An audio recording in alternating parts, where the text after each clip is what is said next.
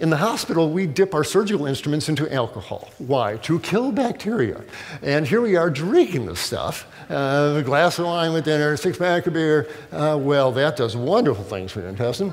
And in this society nowadays, when anyone gets a runny nose or a scratchy throat, what do? You go to the doctor and you beg them or threaten them until they pull out their prescription pad and give you a prescription for erythromycin, Augmentin, Cipro, etc. These are potent drugs. Now, let me just say something about this. They can't tell the good bacteria from the bad bacteria, and that has huge implications these days. Remember, in any complex natural system, whether it's a river in the Amazon or your human body, wherever nature's doing her thing, you can't do one thing. You can't do just one thing. You think you are, but you're not.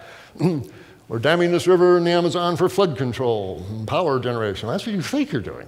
But you're also backing up stagnant water, which increases the mosquito population, which will increase the malaria incidence, which will make you spray pesticides, which kills all beneficial insects, which allow pathogenic insects to invade the barks of the trees, which would then die and fall into the river. You can't do one thing. In medicine, I'm giving this child an antibiotic to cure his ear infection. That's what you think you're doing, doctor, but you're also killing off beneficial bacteria down in the gut, which allows the pathogenic organisms to overgrow and invade the gut lining and injure the gut lining and allow food molecules to leak out in the bloodstream and flow through tissues and set off adverse reactions. You can't do one thing. And so they thought, well, I got a scratchy thought, maybe I should get on some antibiotics just in case. Don't do that, okay? Unless you know it's a bacterial infection that your doctor thinks will really respond to an antibiotic, please don't be asking for antibiotics. So here we go, really suppressing a whole lot of healthy organisms down in our gut. But what do? You select out the roughest, toughest antibiotic-resistant bacteria down there, and now you got some bad actors. They're already down there, but now you've killed off their competition, and now what do? We feed them. We just add a little bit of sugar. Now, I'm not talking about a teaspoon of maple syrup in your tea. That's not a problem. That's using sugar as it's supposed to be used as a flavoring. Right? I'm talking about eating sugar as a food.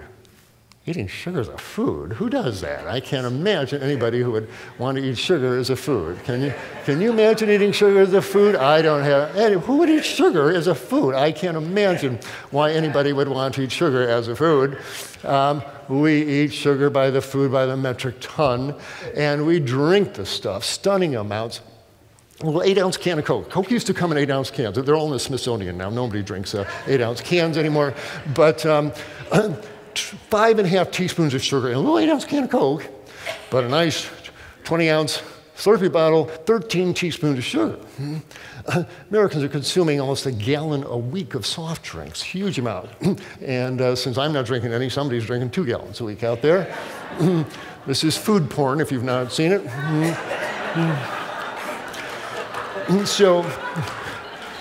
So we kill off the good microbes down there, and we pour huge amounts of sugar down there, and can we be shocked if shortly afterwards you produce an intestine that looks like this?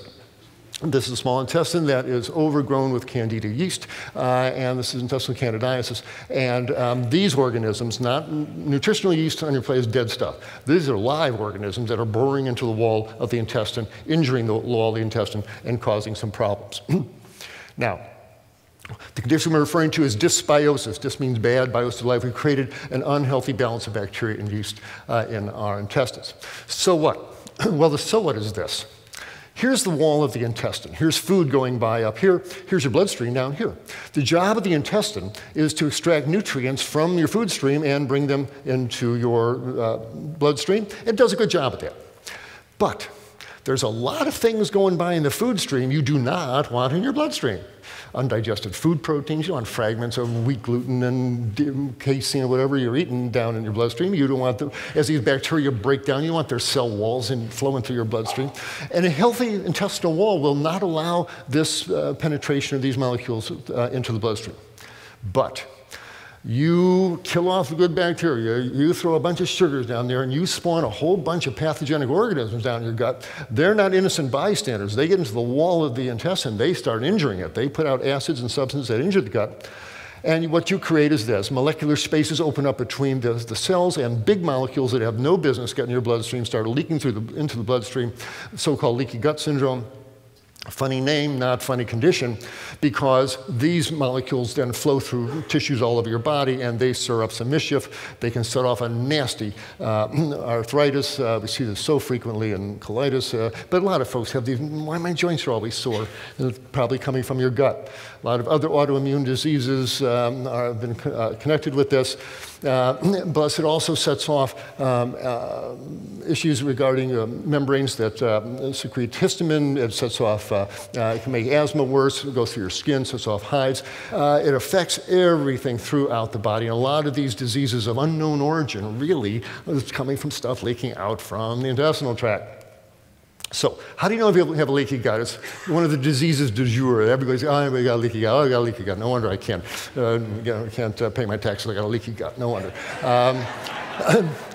Well, it's not theoretical. You test for it. It's a test done through the mail. It costs $77 through most labs here. It's called the intestinal permeability test. And I get a little kit with some collection bottles. You collect a baseline urine. You drink a little solution. It has 2 sugars in it, lactulose and mannitol. Mannitol shows up in the urine. Lactulose should not show up in the urine. It's an insoluble sugar. It's not non-absorbable sugar. And so if any lactulose shows up, you've got a leaky gut. Here is the test results for a fellow who's got it. Here's the amount of lactulose that was recovered. You see the normal is all the way over on the left. There should be none, or they'll give you 1.5%. They'll give you that. He had 3% of the lactulose that he drank showed up in the urine. The person's got a leaky gut. Okay, so this is how it's done. Any question, have your practitioner order intestinal permeability test.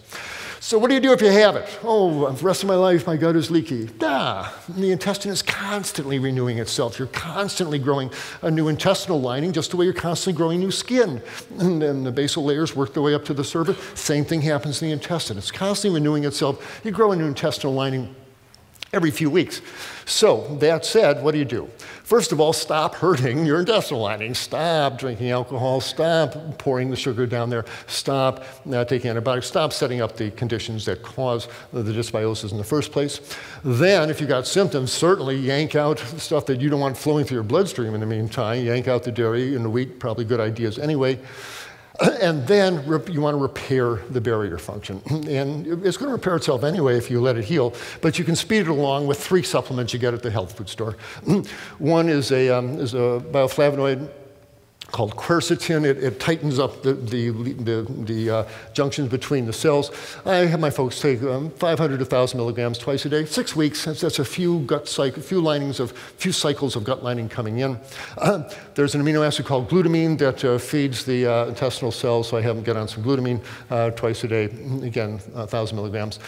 And again, just for 6 weeks. This is not forever and ever and ever, just until the thing heals itself. And then I want to reestablish a normal population of healthy bacteria down in the gut. And so here's where probiotics come in. Pro means for life. And these are beneficial bacteria and yeast, plus some nutrients to help them grow and get a foothold if they don't have feet, a tentacle hold, whatever they hold on with. Okay.